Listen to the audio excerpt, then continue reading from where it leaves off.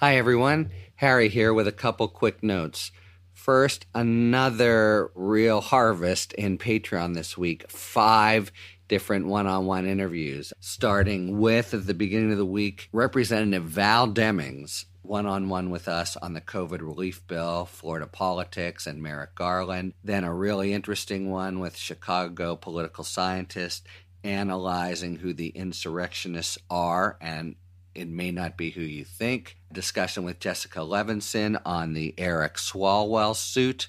A discussion with Jane Mayer, the very prominent New Yorker investigative reporter, on her latest entitled Can Cyrus Vance Jr. Nail Trump?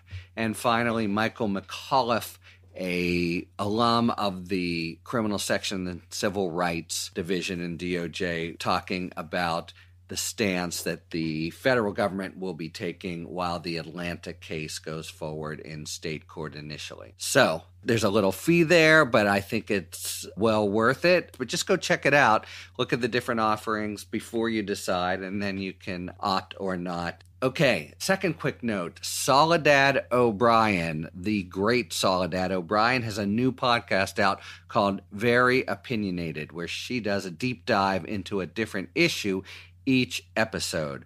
So far, she's spoken with an Amazon worker hoping to unionize down near Birmingham, Alabama, with someone who served 3 decades in prison for marijuana charges that are now being dropped in other states, and Dr. Timnit Gebru, the Google researcher who was fired last fall and has done a lot of research around coding algorithms and racism. It's really an interesting series of discussions, so I recommend you check out Very Opinionated. And speaking of Very Opinionated, here's our episode. It's a really terrific one with 3 great panelists who already know each other well, as it turns out, and you can see that in the kind of lively, crackling discussion that you're about to hear.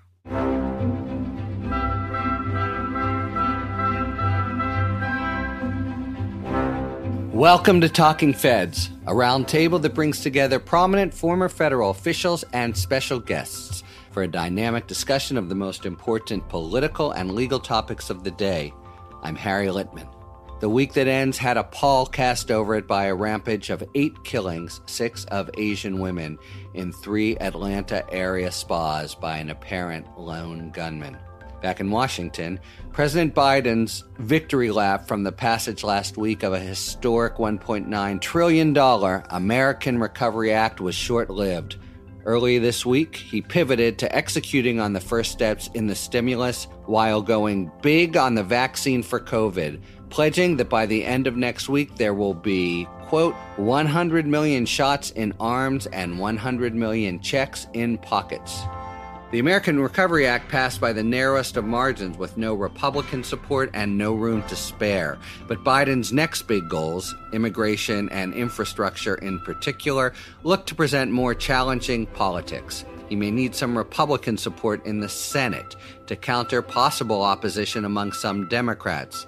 And the odds of genuine bipartisanship look long. So we turn this week to a closer look at the goings-on in the world's greatest deliberative body, the United States Senate. The Senate is now the locus of debate for the ambitious voting rights bill, S1, that falls directly on the fault lines between the 2 parties, attempting to bolster the right to vote and to stymie Republicans' efforts to erect new roadblocks that disproportionately target minority voters. That debate encompasses the possibility that the Democrats will do away with the filibuster that has the effect of requiring 60 votes to pass new legislation, including S1. In the Senate Judiciary Committee, some nominations of senior Department of Justice officials are running into troubled waters. Meanwhile, a senior member of the Senate Judiciary Committee sent a long letter to new Attorney General Merrick Garland, seeking department cooperation in 4 long-pending, prickly matters left over from the Trump years. And to unpack these contentious and critical issues, we have a stellar set of guests at the roundtable today. They are Jennifer Rubin. Jennifer is an opinion columnist for the Washington Post. She covers politics and policy, foreign and domestic, and provides especially insight into the conservative movement, the Republican and Democratic parties, and threats to Western democracy. She's also an MSNBC contributor and was previously at Commentary Magazine.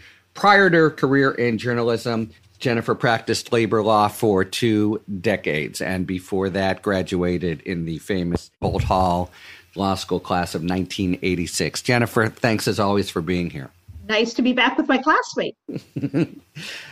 Bill Kristol. Bill, who in conversation before we started, people were remarking everybody in Washington knows Bill Kristol, but even so, I'll belabor the point to say he served in senior positions in the Reagan and George H.W. Bush administrations and was a professor at the University of Pennsylvania and Harvard. After serving in government, he founded the Weekly Standard in 1995 and edited that influential magazine for over 2 decades.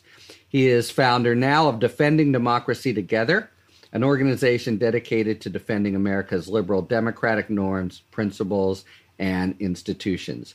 He is host of the highly regarded video series and podcast, Conversations with Bill Kristol. Bill, thanks so much for joining our conversation today. Great to be with you. Great to be the token non-lawyer and their voice of reason and sanity on this panel. Everybody needs one. And we are honored, in fact, to welcome the aforementioned senior member of the Senate Judiciary Committee, Senator Sheldon Whitehouse. He is the junior United States Senator from Rhode Island since 2007. He served as United States Attorney from 1993 to 1998. I think we ever so slightly overlapped. And the 71st Attorney General of Rhode Island from 1999 to 2003, before being elected to the Senate, where he serves on the Finance Committee, the Judiciary Committee, the Environment and Public Works Committee, and the Budget Committee. Senator, thank you so much for being here, especially today when we have so much about the Senate to discuss. It's a pleasure. All right, so let's jump into H.R. 1 and the effort to counteract, I think it's fair to say, a Republican campaign that seems really unabashed and ruthless and accelerating in efforts to impose hurdles on likely Democratic voters, especially minorities. So H.R. 1 has now passed the House and come to the Senate. It's really loaded up, and it goes back to the Supreme Court's Shelby County decision in 2013 and really tries to restore and repair quite a lot of damage that's come since then.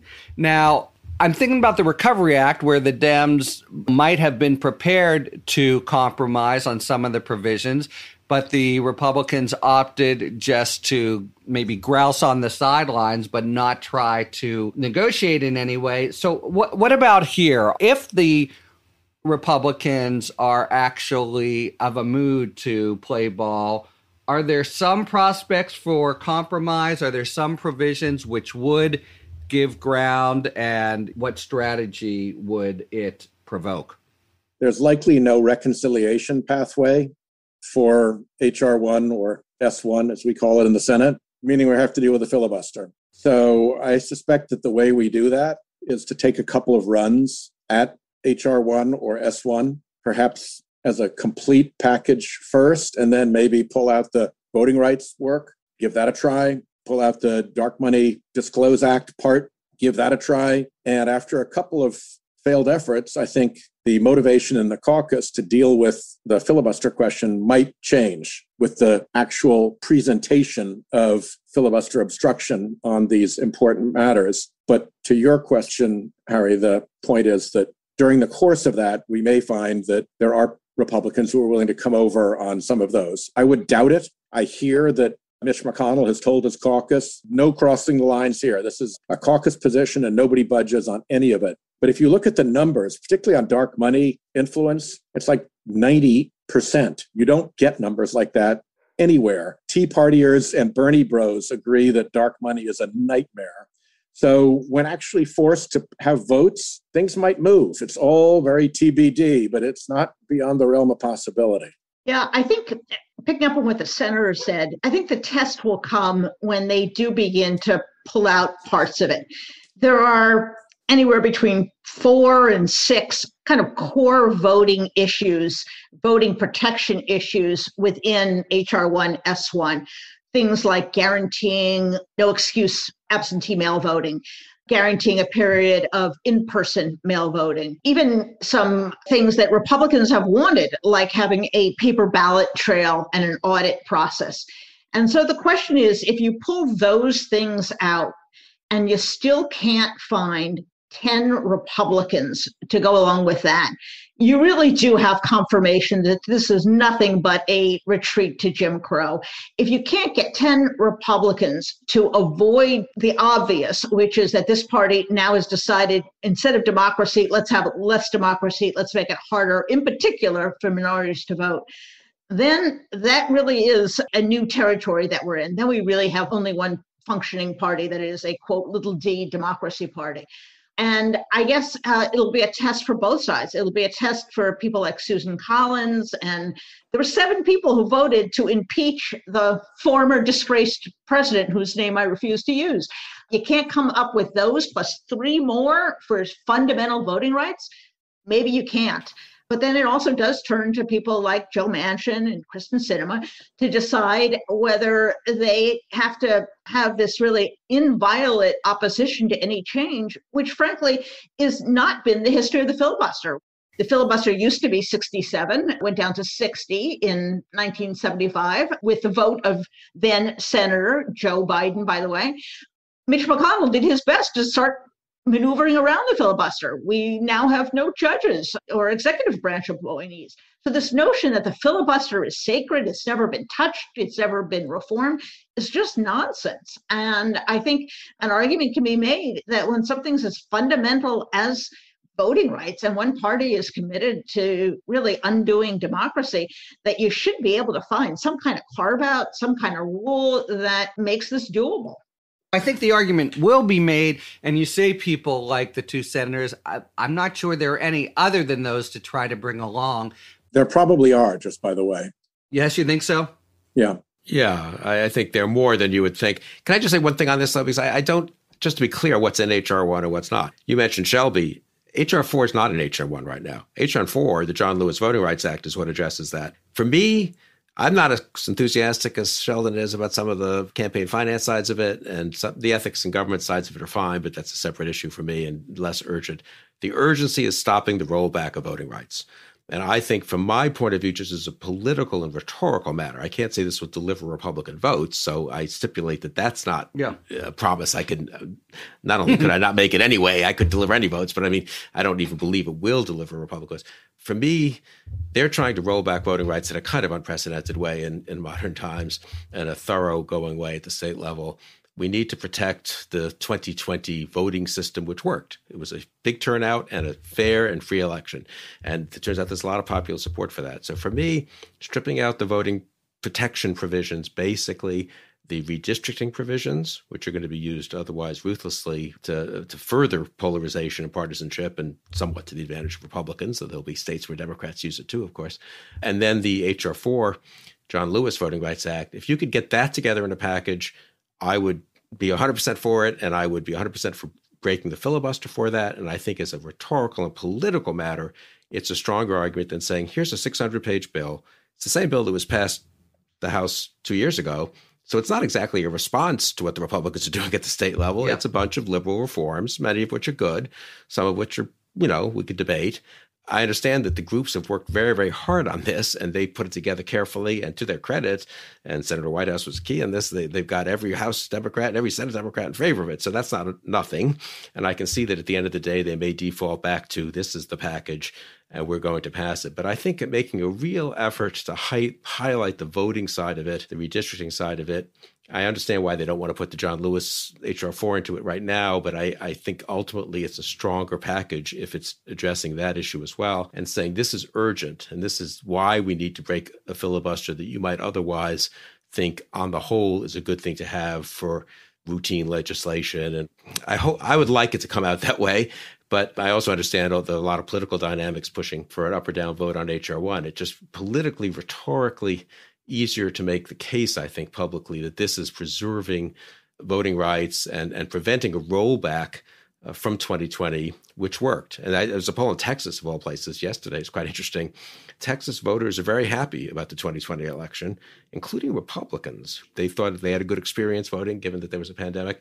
And they thought it was fair and free, and the votes were counted. And they liked the fact that there was early voting and absentee voting and so forth, which tells me that the Trumpification of the Republican Party, which is very bad, has not fully penetrated to every Republican voter out there. There are actually Republican voters who don't think you should be against voting.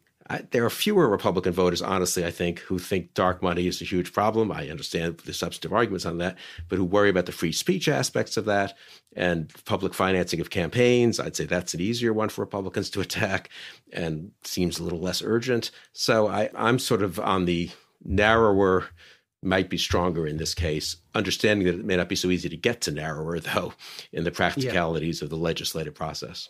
Well, the fortunate thing is that our Republican friends are probably going to give us lots of chances to vote on this as a package and in segments and to manifest their blockade. And the Senate is not a test tube that is isolated from the rest of the world.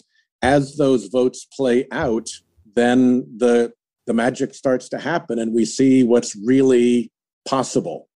Yeah, that's what I wanted to ask. It's not clear to me what the rhetorical strategy even is. McConnell has come out and said certain things about the filibuster. Fine, I see that. But in some of his more obstructionist moves, he at least offered some argument. I'm thinking about, say, the stalling of the justices. Maybe they were contradictory.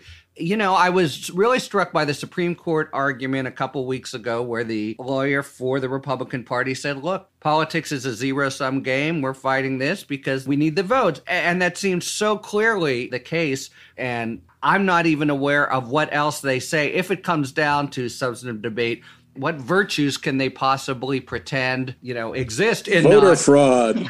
The great hobgoblin, voter fraud. There you go. That's a tired hobgoblin now. Well, federalism. I mean, look, I myself would not be so worked up about all this if they weren't trying to suppress the vote. We did have a pretty good election in 2020. We did not have this legislation passed in 2020. So one can't take the prima facie position that somehow, if this doesn't happen, we could never have a free and fair election in the United States of America. This is where the urgency comes from, is that the Republicans are trying to do something really unacceptable, and that this is the remedy to that. Otherwise, we're in a normal legislative debate about a million issues having to do with election administration, with campaign finance, with ethics in government, which have been debated a long time and which people have all kinds of positions on.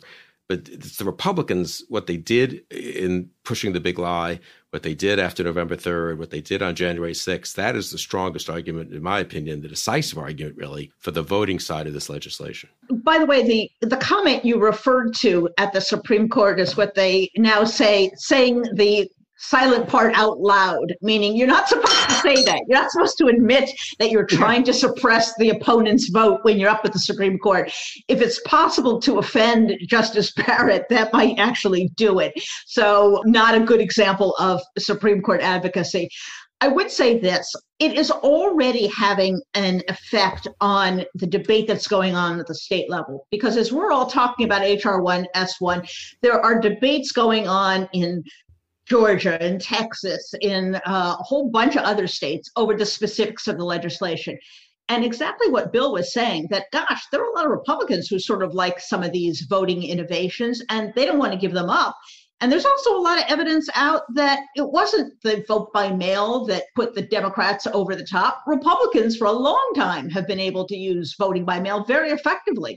I spent the first part of my life in California, and the Republicans had that completely wired in California. So as a result, what you're seeing is even at the state level, the more focus we have on the federal level on this, the less acceptable, for example, a ban on Sunday voting. That is the quintessential suppression of African-American vote. How could that be about fraud? It's in-person voting. And gosh, why would you pick Sunday? Well, maybe that's because that's been a tradition in the African-American community for forever. So in essence, outlawing Sunday voting is the quintessential Jim Crow kind of legislation. And that seems to be struggling now in Georgia. That may not make it in the package.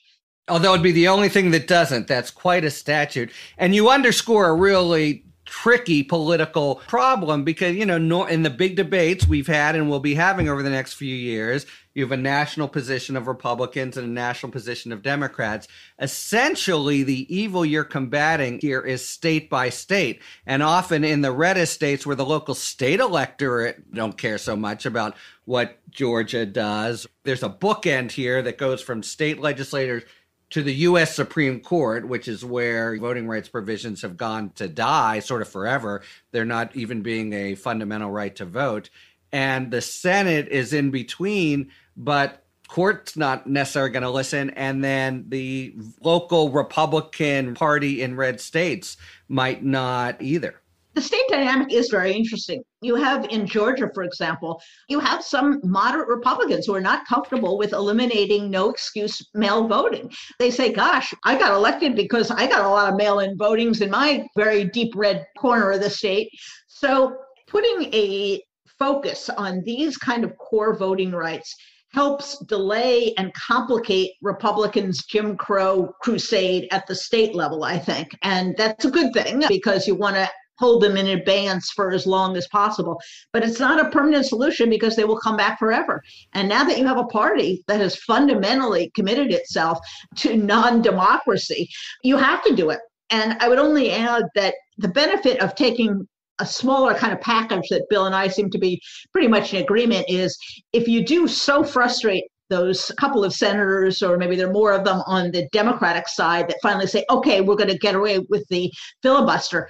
Well, then once you've gotten rid of the filibuster, then maybe you can get to some of the things that Senator Whitehouse is concerned about. So you use the tip of the spear, you use the most effective, sharpest argument you can to pierce through, and then maybe you've opened up some more possibilities down the road for campaign finance reform, for a whole bunch of other things. And the thing that we don't know right yet is as we close in on 2022, how the Republican Party will fare with moderate, swing, independent voters once it's branded itself as the party that doesn't want people to vote or doesn't want certain people to vote. That could be a really Pyrrhic victory for them in all of this. Yeah, that's a great point, and it counters what I said, because maybe so, the local dynamic, but they are justifiably getting this national brand. I also think that the filibuster has this kind of sanctity or import within the Senate. I don't think it's that big a deal for the American people. I think the voting rights arguments do resonate, but especially the sort of interim sky is falling rhetoric from McConnell. I don't think that it's likely that the Dems would suffer much from getting rid of the filibuster. Disagreement here? I think what we just saw in the rescue plan is the fundamental reaffirmation of the truism that process doesn't matter to voters. It's the result. And they overwhelmingly love this big rescue plan, whether you think it's the right number or the wrong number, they love it. And they don't give a darn that there wasn't any Republican to vote with it. They're cashing their checks. They're getting their kids ready to go back to school. So what the heck do they care? On a bipartisan basis, right? Exactly. Overwhelmingly. So I think we should stop using the United States Congress as a barometer of national sentiment, even for the Republican Party. They are so off the balance beam that I think there's a lot more to work with out in the country, which is why Biden talks to a lot of governors and a lot of mayors. There are reasonable Republicans that just don't happen to be in the office space that Senator Whitehouse works in. He's got the worst of the worst. And particularly on this, and to what we were saying earlier about the moderate, the independent, and the swing voters. So here's Mitch's threat that he's going to completely disable the Senate and turn it into a scorched earth wasteland. He's got an awful lot of members who are up in 2022. Do they want to own that kind of conduct after we've done the rescue plan? Stopping the infrastructure bill? Potentially, does that lead to a government shutdown? There's a real price to be paid once you're actually on the Senate floor executing on that Mitch McConnell threat. And I don't know how this works out, but I strongly suspect that if we were to call Mitch McConnell's bluff, he would have to back off in a hurry because he can't carry that policy into the election and support his candidates. It's just untenable. So we'll see. I'm not always the best prognosticator, but it seems like a hell of a bad place to go into an election. I very much agree with that. I thought that was a weird, I mean, I've known McConnell some over the years. He's usually doesn't make grandiose threats like that. And it's not a good threat to make. I mean, you're saying as the leader of a party with 50 senators that you're going to destroy the United States Senate because you lost one vote you don't like. It just, people look at that and think, well, what are you doing? And I don't believe he can take his fellow Republican senators with him on that. It'll last for 2 weeks. They'll have some, they'll force quorum calls. And then people are going to say, wait a second, we need to get all kinds of things passed here. We can't be the party that's literally stopping the United States Senate from doing its business because they changed a parliamentary rule, a procedural rule from a 60 vote to a 50 vote threshold when there already are some 50 vote thresholds, and when this rule didn't really exist until 40 years ago and the way it is now, and when it was usually used before that against civil rights bills, and et cetera, et cetera. So I think this was a sign of weakness on McConnell's part. I don't know what he's seeing. I don't know who he's talking to. Or panic. Yeah, a little bit of panic. That it's not the argument you want to make. The argument you want to make is the high tone, consensus, compromise argument for the filibuster. And you want to quietly maybe say to Chuck Schumer, to Sheldon Whitehouse and others, hey, I'm going to make your life really, and to Joe Biden, I suppose, you want kind of confirmation, we can tie these up for 30 hours each or whatever the rule is, 10 hours each and so forth. But to make that threat publicly strikes me as a sign of weakness, which makes me wonder what private conversations are happening, both with, I suppose, Sinema and Manchin, but also on the Republican side here, and whether they don't feel some pressure on the voting issue and some of the others, perhaps, to not simply be the party of no, and a party that's going to be having all voted against, as Jen says, a popular COVID relief bill. They're going to then be all voting in lockstep against. Wait till the defense bill comes up. Yeah. Are they going to really jam the defense bill? I don't think so. Yeah. Bring it on. It does seem that they're committed to a high-speed chicken game, and he's got to turn his car first. But all right, I wanted to segue into Judiciary Committee business in particular and the courts. Senator Whitehouse, you sent a letter this week to newly confirmed Attorney General Merrick Garland, raising 4 or 5 pieces of big leftover business. It'd be a separate episode to go through all of them. I did want to underscore your last point. It had a kind of, it was almost like an appendix, but this troubled record of OLC, I thought that's a really big issue, but it's harder to know what to do. But you specifically zeroed in on what had been, I thought, a kind of black eye that no one's really addressed, which is the phony baloney FBI investigation, quote unquote. You suggested a fake one rather than a sincere one, of Justice Kavanaugh in the wake of Dr. Ford's testimony. We had an FBI show a couple weeks ago where this very point came up, and just the complete anathema to the FBI of being told, oh, do an investigation, but don't follow where it leads. And that is what happened. They were sharply constrained. So I just wanted to serve it up to you and ask, what are you hoping could happen, should happen? What is to be done? You have some very outraged Democrats wanting to talk impeachment, et cetera. But what is feasible?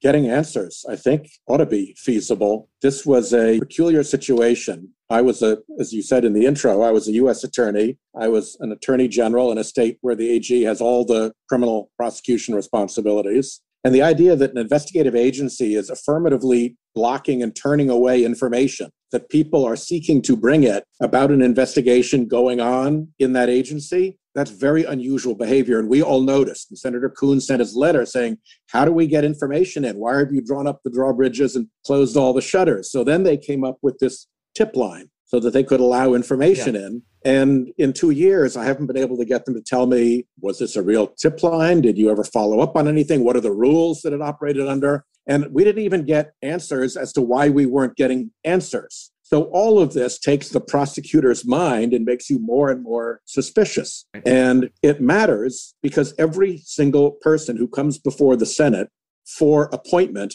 clears an FBI background check. And we trust the FBI background checks. And we understand that they're amenable to White House influence. But if the Kavanaugh investigation set new boundaries or new traditions or precedents for White House influence in an FBI investigation, we need to know about that so we can properly evaluate every other FBI investigation that is going to come our way. So you want to know the information about why the drawbridges were drawn up, or you want to know the information about what was on the tip line? What did the witnesses have to say, or both? I'm less interested in the latter, other than as evidence of the fact that there was real information in that tip line, assuming that there was, and then the FBI refused to follow up on it, even though they have an entire tip line procedure for how you follow up on tip line information. And if they didn't follow it, I want to see the back and forth with the White House about how that was decided and who told them not to and whether they pushed back and how it all played out. I mean, you've got a very difficult situation for a so-called independent agency. Now, I'll give Ray credit for one thing. At the outset, he put up a little flag and he said, not in these words, "This ain't a real FBI investigation. We're serving as the agents for the White House. When we do this, I wash my hands of this result." So we know that it's something different, but exactly how different from real FBI work and exactly who told them to stop it prematurely and not follow up on leads and all of that, I think that's really important for us and for posterity to know. So I agree. Bill, maybe I'm being presumptuous, but you've been in the middle of a White House, and I've dealt with them glancingly. I like to really see it in chapter and verse, and on this date, so-and-so called so-and-so. But isn't it quite clear that the White House, probably through the White House counsel, just issued a command, and the FBI, kind of beaten up badly already, capitulated? I really don't know what happened. I have a sense of what might have happened. I think generally, though, I'll make just two quick points, turning over the rocks of what happened in the Trump administration in terms of relationships with agencies and orders from White House that are either questionable in terms of propriety or in some cases questionable in terms of legality is very important. Now, there'll be a lot of people who will say, let's not dredge it up. And I suspect if I were sitting in the Biden White House, I might have a little more of an attitude of, the last thing we need is to be relitigating stuff from 2018 and 2019. Yep. But it is important going forward. I mean, Bob Bauer and Jack Goldsmith have a whole book with a whole bunch of proposals, which I'm very sympathetic to, about presidential power, intra-executive branch relationships, White House, DOJ, being a part of it. There you go. And, it would inform, I think, the Senate. I think it's a legitimate legislative purpose to say we need to know what went wrong or what didn't go wrong, to know how we might structure legislative remedies or have better oversight and so forth. And I think we are going to discover, just from people I've talked to, and believe me, I wasn't talking to a lot of people in the Trump administration, but the ones who left, the ones who came to help us at the end and opposed Trump, and we don't know what happened. I think it's a little worse than we think in a lot of these agencies and a lot of these areas. The Trump people got away with a lot because they were regarded as fools and goofballs, and Trump couldn't keep his mind on anything for more than an hour. And some of that is true, but some of them were pretty purposeful and pretty hard-nosed. So I think when we find out about the relationship between the White House and DHS, the White House and DOD, especially at the end, the White House and DOJ, we'll discover some pretty disturbing things. And we just need to know them for the record, the way we had to know what happened with Nixon and the CIA and so forth. And it did inform then the reform agenda. This is a total footnote, 30 seconds on McConnell. I was just thinking about it since Merrick Garland was mentioned, ironically, and there we are again. When McConnell ran the extremely effective stopping of Garland in 2016, when he pushed through Justice Barrett in 2020, he didn't bluster. You think about his style. It was very calm, we shouldn't do this in an election year in 2016, and then 2020, the opposite. They elected us to do this, but whatever, kept everyone, talked to all of his members very assiduously and kept them on board and tried to keep the heat down in a sense, rather than, which makes me, again, coming back to what we were discussing earlier, thinking that this incredible rhetoric about scorched earth is a bit of a desperation. I wonder how much erosion is happening beneath the scenes there on McConnell's side. Sheldon said earlier that McConnell is reported to have told the conference, this is a red line for all of us. But I wonder how many of them were quietly coming to him and say, look, we can't just be literally at this point for rolling back voting protections. We can be against public financing of elections. That's a kind of conventional Republican position they've never paid much of a price for politically, I think. I do wonder what's going on with that bluster by McConnell. Part of it may be that he thinks that Sinema and Manchin can be bluffed off. Going back to Bill's point, though, about the FBI, this is absolutely, I think, critical. We do not know the degree to which the White House corrupted various agencies and individuals. We don't know the specific individuals who did that. We don't know where legal lines were crossed. And in order to just for the sake of reforming the system and imposing either statutory or executive order kind of restraints, we have to figure out who did what and how they did it. We still don't know how exactly it came to be that the Justice Department determined that what Trump was doing with Ukraine was perfectly okay, no problem here, and you really don't have to send the whistleblower complaint to the Congress. You have to identify everybody along the chain. Some of those people may have engaged in illegal behavior. Other people, you can say, well, what in the future is going to prevent this from happening again? So just as you would have, and perhaps this is being done from the bottom up with an inspector general. Inspector general should be looking from the agency standpoint as to how they were ordered about and what laws or what ethical lines were crossed. You have to look at it from the White House side too. We can't just kind of throw up our hands and say, well, because we don't want to make, it seem like we're trying to impeach a Supreme Court justice and we got so many things to do, we really shouldn't look at that. The whole purpose of Bill and I coming to the political point that we did is that democracy is in serious peril here.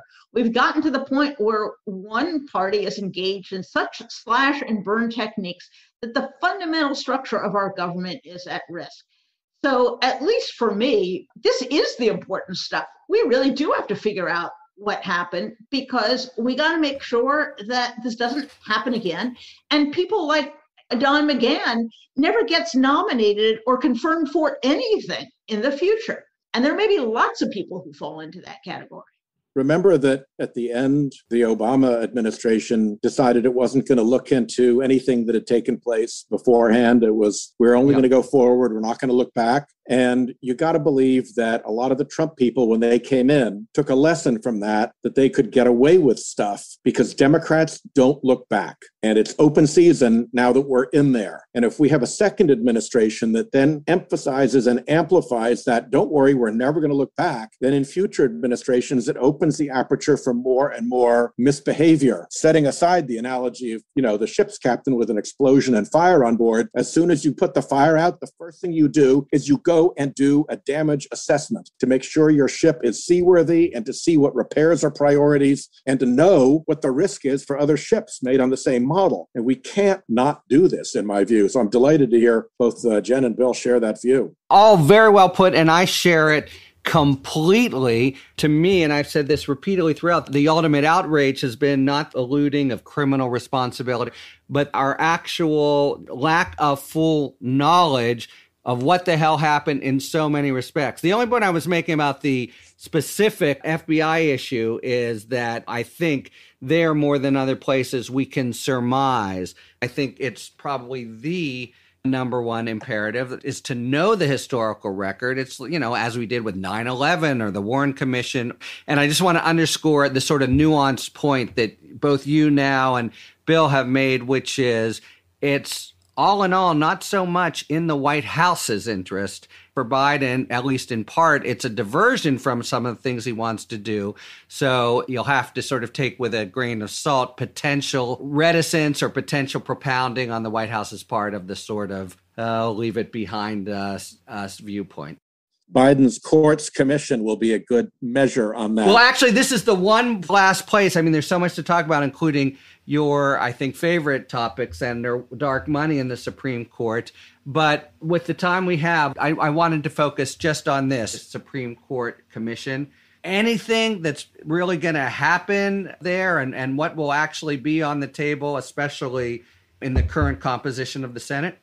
I don't think the full membership is either clear or perhaps it hasn't been announced. And whether it's going to take public comment or how it's going to behave, whether it's going to be a public commission, none of that is clear yet. So it's very, very hard to tell. But what will be telling as a measure of the Biden administration's interest in digging into what went wrong will be the purview of this commission. If they're just to say, here are 10 things you should think about with respect to the Supreme Court, and that's the end of it, that's going to be a pretty strong signal. If they're going to say, look, we got real problems here. There's never been a country in the world, and there's never been a moment in American history where the turnstile to the Supreme Court was given to a private organization which, while it controlled the turnstile, was allowed to raise tens of millions in anonymous contributions. What could possibly go wrong with that, right? And it's unique in world and American history. And if they're going to kind of wash over that as if that was a big nothing, that's not a great sign.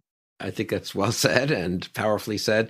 And I think it does distinguish. I would say there have been judicial war. I came to Washington in 85 and was here for Bork, who I knew and was very close friend of my parents. And we can debate all that. And Clarence, I mean, there's so many fights about the courts and individual judges and also the courts and judicial questions of jurisprudence. But it's one thing to have these debates and even some hardball and even people claiming perhaps legitimately that things were done that shouldn't have been done in individual cases. But I do totally agree that beginning in 2017, really, it just took on a totally different cast. I mean, in 2005, President Bush nominated Harriet Miers for the once he bumped up Roberts for the chief, when Chief Justice Rehnquist died, for that seat. We opposed it. I think we don't know if Jen was here yet, but I certainly opposed it. And but I'd sort of just look, there are distinguished conservative justices out there, and this is kind of ridiculous to appoint your own personal lawyer. And the Federalist Society was against it. They were with Bush, but they were more political. But at the time, you could actually have debates and discussions about different kinds of conservative jurisprudence, liberal versus moderate versus conservative, By 2016, it was, this is part of the general decline, obviously, of the Republican Party and the conservative movement, as well as part of a broader, maybe hyperpolarization and partisanship. But I think it was much more specific on the conservative side. It just did become pure power politics, pure as a private organization, raising money off it and spending money to then make the case. McConnell just jamming people through right and left. All those nominees were equally qualified. No Republican senator ever thought, on this one, this one isn't quite right. I mean, the whole notion of sort of being serious about advising consent just collapsed. And of course, that kind of culminated, depending on your point of view, either in the Kavanaugh confirmation or in the Barrett confirmation. But more Kavanaugh probably, because Barrett, whatever McConnell did, there was no issues with her, really. Bill, remember, there was that one, the guy who was up for U.S. District Court, yes, who didn't know what a motion in limine was. Yes. Right, and that one, and they had to withdraw that, yeah. And of all people, John Kennedy of Louisiana took him to pieces. It was a slow disassembly. It was one of the best pieces of legislative destruction of a witness that I've ever seen. It went totally viral, and that was the one they had to get rid of, and Kennedy was scolded for it. And you remember it because it was the only one. I mean, there is something wrong with the system now. It's what I guess. I think it was reasonable. 20 years ago, it was problematic, perhaps, but the combination of lifetime tenure, pure polarization and partisanship, the spending of money in very direct ways to support some of these candidates, the secrecy with which the process works within the Justice Department. But also Federalist Society. I have to say, this is getting pretty inside baseball, but this is not the public image that they'd put out for their 20 years. And I know Federalist Society members who basically all cop to it. They say, you couldn't brook a word of dissent about Trump among these supposed constitutional serious thinkers. It just wouldn't happen at their big confab. So that was quite the Faustian bargain, I think. One thing to add to Bill's parade of horribles at the court is also the arrival of purpose-built amici. It used to be in the old days that when an amicus curiae filed a brief, a friend of the court, it would be like the American Medical Association. And they'd come in and say, this is the view of our doctors. And now there are literally by the dozen these pop-up groups that have anonymous donations behind them that have no real function, whose job it is to come in and file amicus briefs in little flotillas. And when you look behind them, you very often find that they're common funders behind all the little flotillas, which they don't bother to tell anyone. So that practice itself is in dire need of a bit of a, what was the river that was run through the Aegean stables? Was it the Styx or was it? You need the Herculean task. Although I don't think the court I think the court's sensitive to who these political folks are and reads certain things more carefully, but I don't think they weigh it by the pound, as it were. And they have asked for a look at this amicus problem. That is now being pursued by a committee of the Judicial Conference. All right, just a couple minutes to focus, still with the Judiciary Committee, on confirmations. Biden lost one so far, but the Garland's most important senior officials, Lisa Monaco, Vanita Gupta, and Kristen Clark, at least there's some betting odds that Gupta and Clark are maybe in some troubled waters. Let me again turn to you first, Senator, and ask, Vanita Gupta, former Civil Rights Division chief, now being nominated for a third position in the department, Assistant Attorney General, and Kristen Clark to her old job, Gupta's old job in the Civil Rights Division. Are they in varying degrees of trouble? I think they could be if Democrats started to abandon them. I think the primary reason for their trouble is the geography of their positions in the department. I think Gupta is in whatever peril she's in only because she was the head of the Civil Rights Division, and as assistant will oversee the Civil Rights Division. And Kristen Clark is going to come in and run the Civil Rights Division. And when you look at the pivot that the Republican Party has made from substance to voter suppression, clearly this is going to be a vital issue. And so the more they can dirty up the United States Department of Justice Civil Rights Division that is going to be litigating against this nonsense in courts across the country, the better off they are. And, here's Vanita Gupta, who every single, even the most conservative law enforcement organizations have recommended, who the Koch brothers operatives have recommended. I mean, you don't get better recommendations than she has. And yet, that civil rights experience and her oversight of the Civil Rights Division, which people assume will be to strengthen it and to make it argue powerfully against the voter suppression thing, that's I think the rationale here. You could pull them out and put two new people in, they'd find new arguments, be the same. Well, let me ask you, Bill and Jen, about this, because that suggests that it's part of the whole agenda that Elise McConnell is saying no compromise is possible on. So you would think normally it might be a matter of some horse trading, et cetera. But on that way of looking at things, they're unyielding in their opposition? Well, we don't know yet. And I think the inability of any Republican, including Tom Cotton, to suggest that somehow these law enforcement recommendations, endorsements were obtained through nefarious means, as if, the Sheriff's Association could be bullied into supporting Vanita Gupta. It got pretty stupid and pretty silly. So I think in that regard, they may have kind of blown themselves up. But I don't think they're going to stop trying. And just to build on what the senator said, it's not just that department or division, the Civil Rights Division. It is the framework that civil rights have a special place in our constitutional structure. And that, for example, the court made a terrible error in Shelby.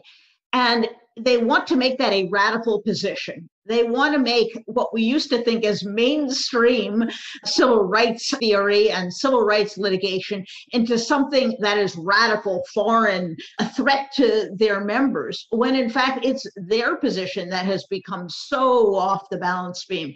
So I think it's personal, I think it's geographic, and I think it's intellectual as well. If they had their way, there would be no Civil Rights Division in the Justice Department. They would just let everybody kind of fight it out there. So I think they are kind of laying the groundwork to disparage anyone who has a, quote, progressive record on civil rights. And this, of course, is so bizarre to me because I'm at least old enough to remember the good old days when amendments to the Civil Rights Act were unanimously approved. That this used to be a completely bipartisan endeavor. You didn't have a Republican Party that was dedicated to voter suppression. Now we do. So I think it behooves the Democrats, and I've written a bit about both of these nominees, to really look at the facts and to take on their Republican colleagues in a way that perhaps they don't always feel comfortable doing, but to call them out for this and to say, no, these are not radical people. They also, by the way, happen to be women of color.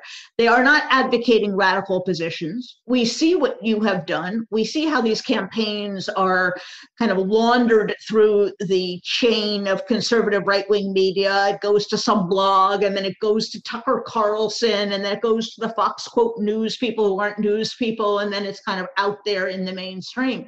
And I think it's important to reveal this and to explain that this is part of a whole, and that the questions and the accusations they're making are absolutely groundless. The nominees in these situations are helpless. They cannot strike out. They cannot talk back. They cannot defend themselves. So it's up to the members. And first of all, the members have to be there. I know Senator Whitehouse is there religiously, but not all of his colleagues are, frankly. And sometimes that poor nominee is sitting there with a field of Republican attackers and practically no defense either from the chairman or from the Democratic side. And they got to stop that.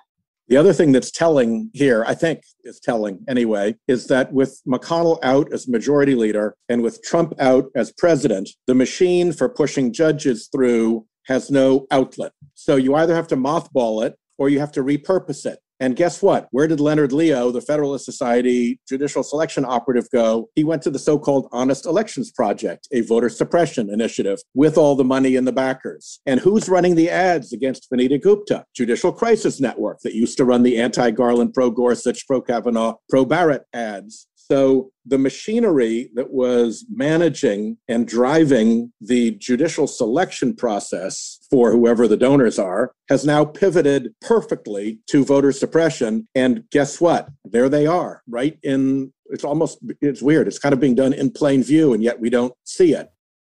All right. We've just a second left for the 5 words or fewer. Our question today comes from Sybil Fine, who asks us to opine, was Atlanta a hate crime? Anybody, 5 words or fewer is the only constraint. Don't know yet. Yeah, terrible crime. It could be. It's 3. With all my friends here.